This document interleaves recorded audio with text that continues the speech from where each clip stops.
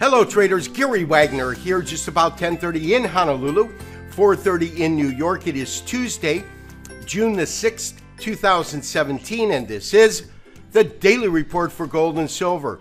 A nice, strong upside surge in precious metals pricing, with gold pretty much leading the way in terms of percentage gains on the day. Gold is currently trading up in excess of $13, $13.30. That's our current print, putting it up a full percentile at 1296. That is correct, traders, 1296. Now, interestingly enough, it has traded to a low today of approximately 1282.10, but it is the high that I find most interesting, coming in at 1298.80.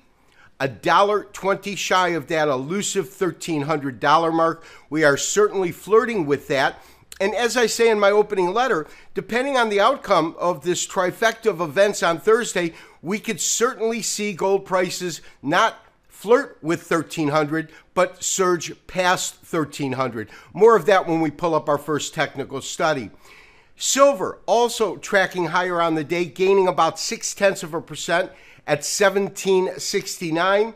It traded to low of 51.5, and the high today was 74.50. So we are still a few cents off of the high, but most interesting is that gold is leading the way in terms of percentage gains on this safe haven play. One other market that we do want to look at, and that's going to be the dollar index. Dollar index absolutely influenced gold pricing today, but it accounted for a modest portion of the gains, trading down about 0.25% at 96.53.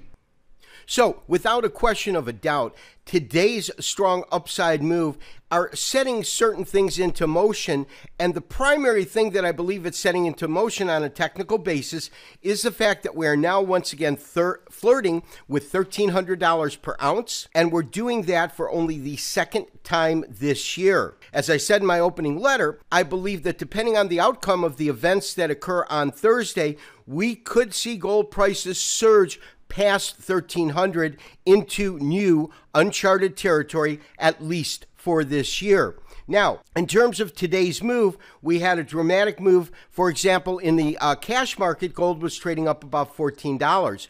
And we talked about the fact that recent dollar weakness has certainly contributed to that. But if we take a look at the Kitco Gold Index, for example, and let me go ahead and drag that over into the screen. I've just brought that up. But if we take a look at the Kitco Gold Index and look at the recent price advance, cash gold closed at 93.50. But when we look at this net change of about $14.20, you can see that only about $3 of it, or a little bit over 0.2%, is directly due to a weak U.S. dollar, and it is normal buying that's contributing to almost 90% of this most recent move. So traders, it is time to talk about protective stops. We are currently long our trade roughly at 1264. That's basis this August contract, and that's roughly right in this area. If you recall the actual history of this trade, we initially got in this market, what, at about 12.25. We got in roughly $15 off the low. As this market went up, of course, we trailed our stops up along with them. And then as we got close to expiration date, because this was a June contract, we rolled over our position into an August. So we sold our June at 1260. That was right in here. And then we bought simultaneously at 1264, about a $4 spread between those two contract months. And this 1264 contract we have been riding up. Our current stop is sitting at approximately 1255, and I am now recommending that we trail our stops up a little bit higher. In terms of the price point, we're going to put our stops just below this low here, which comes in roughly at 1280. So my recommendation is to move your stop from below 1255 to below 1280, accounting for this most recent low achieved in yesterday's trading. Traders, in other markets that we look at, U.S. equities now have been challenged after closing at new all-time record highs on Friday. The last 2 days have seen the market trade roughly in this area, but trading a little bit softer. Dow Jones Industrial Average off about 0.25% at 21,136. Standard & Poor's also trading lower by just under 0.3% at 2429. And the NASDAQ Composite a little bit above 0.33%, or actually 0.33% at 6274. One of the major contributors to this most recent price advance in gold has been a weaker U.S. dollar. The dollar has been losing value ever since hitting these highs back in the last quarter of 2016 all the way through 2017. Aside from a couple of small multi-week surges, the overall characteristic of the dollar has been lower pricing week in and week out. As you know, I am on record as stating that I believe that the next real level of support will come in roughly at 96.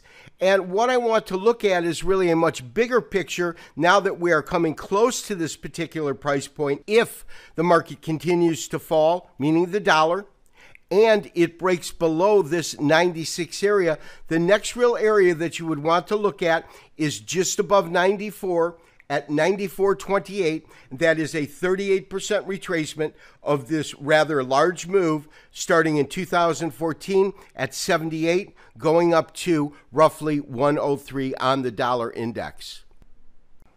Traders, one thing that I have been speaking about over the last couple of weeks was the importance of positioning oneself into a market prior to it making its move, so that if in fact we do see an outcome that we believe was highly probable, then we are properly positioned before the event takes place so that we can take advantage of that in terms of a profitable trade.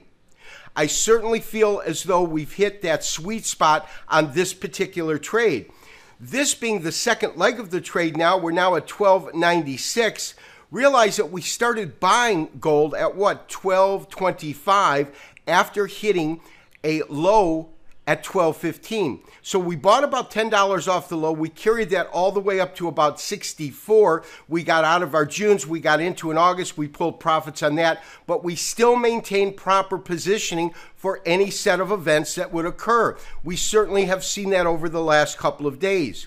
Lastly, over the last couple of days, I talked about the other step that we need to do, which is to protect profits once we achieve them.